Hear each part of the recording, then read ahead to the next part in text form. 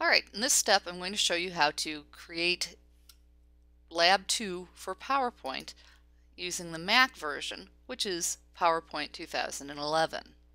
The first step is to pick any theme that you'd like. I'm going to select black tie. You can change colors on some of these if you wish. If you'd like to, go right ahead. When you've selected your theme and colors, select Choose, and then your second step will be to modify the presentation to show your full name in the footer. So you will go into Insert, Header and Footer, make sure to select the footer, and type in your name.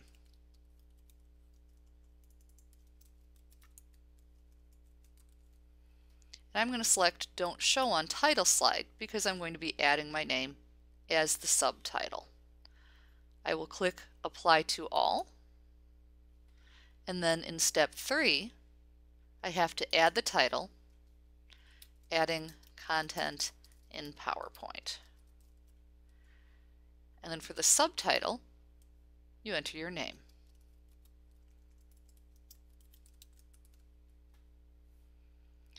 In step 5, we're going to add a new slide with title and content. So you'll click this down arrow on the right hand side and choose Title and Content.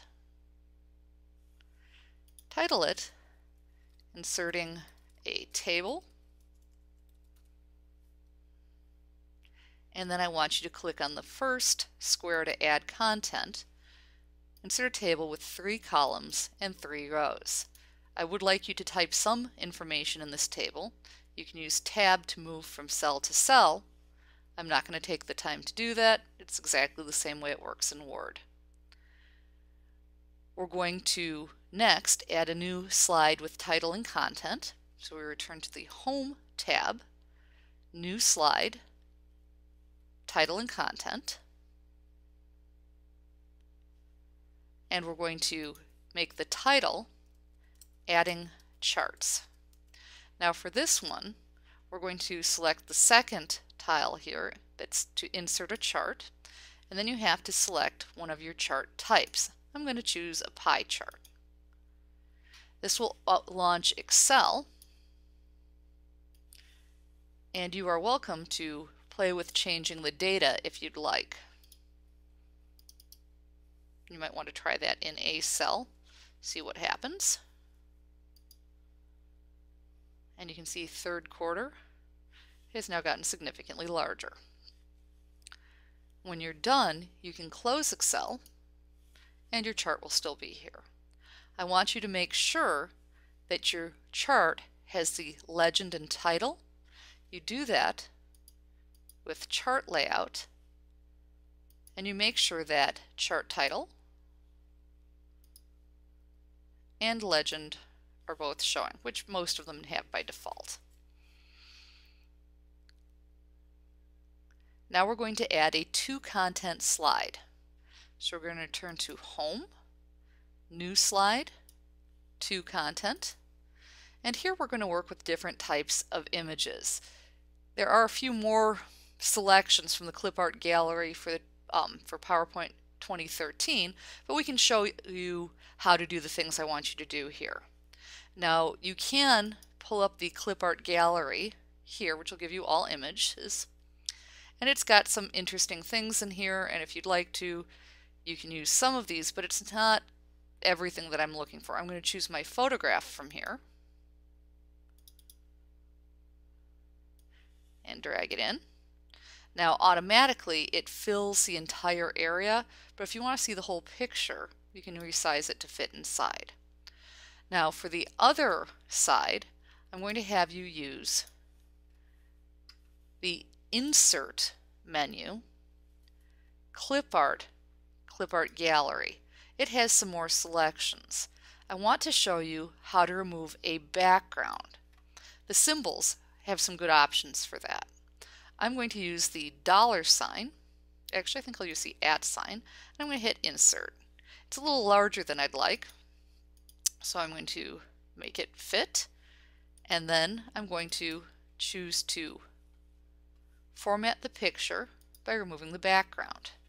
And I want to make sure that I've included the entire image, and then I can draw on areas that I want to remove. And I can draw on areas I want to add.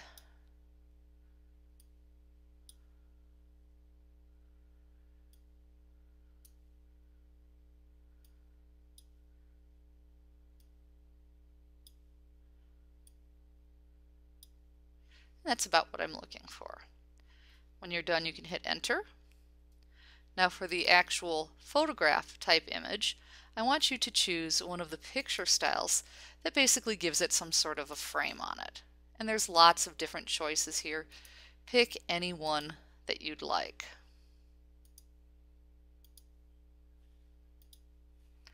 For the next slide, we're going to insert video. So you're going to go back to Home, New Slide,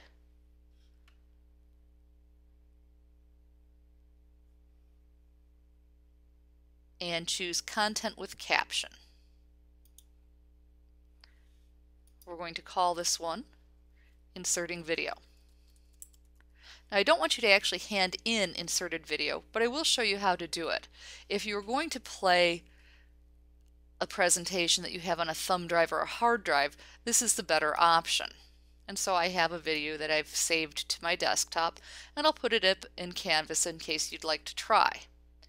And this will actually launch. For the first sample in my video. But because it's a 3-minute video, I don't actually want you to upload it. Your other option, if you were to be wanting to play video, would be to put in a hyperlink to your video. So I'm going to use the sharing link. I'll copy, I'll paste, and you can choose any YouTube video. I'm going to hit enter, and then the way this would work would be to open a link to that video. And that's the better choice if you're going to be uploading something where you're worried about file sizes.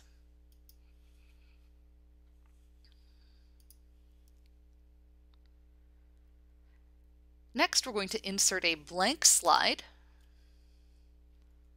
That's step 9. And we're going to add a shape. I'm going to use the basic shape and the smiley face. You can change all sorts of things on your shape. I'm just going to use quick styles. And I chose a smiley face because it has the option here. It has a gold diamond that allows you to change whether it's frowning or smiling. So if you see that gold diamond on a shape, that's what it allows you to do. I want to add an animation to this. I'm going to go to Animations, and I'm going to choose a motion path. You can draw custom paths for an animation to follow, and you can even take it off the screen. If it's too fast, you can change the duration. And that will slow it down or speed it up depending on what you decide to do. We're going to do a more common type of animation. We're going to animate a bulleted list.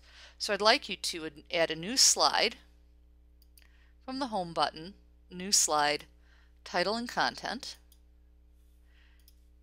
And we're going to call this Animating Bullets.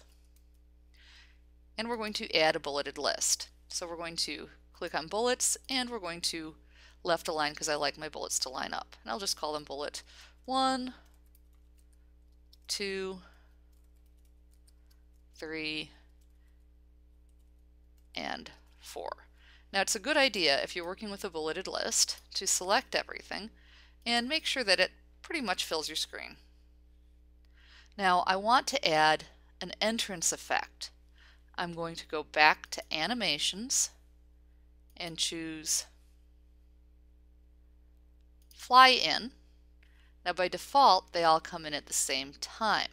It's usually more useful to have them start after you click. So you'll click on each of these numbers and choose On Click. And that way if you were to play that slide, you can discuss each bullet point as you bring them in. Now I want you to rearrange the slides so your animated slides become slides 2 and 3. You can do that from this view. It doesn't matter which order they are as long as they're 2 and 3. Or I prefer the slide sorter view. It's a little bit easier to see everything. This will return me to my normal view. Now I'm going to add a slide transition. These are the effects that you get when you're moving from slide to slide. I just chose random bars, but there's lots of choices in here. Pick any one that you like and apply it to all slides. Now if I were to play the whole slideshow, you'll see that that transition happens between each slide. The final step is to save as your last name, and you call it PowerPoint or PP Lab 2, and then hand that in.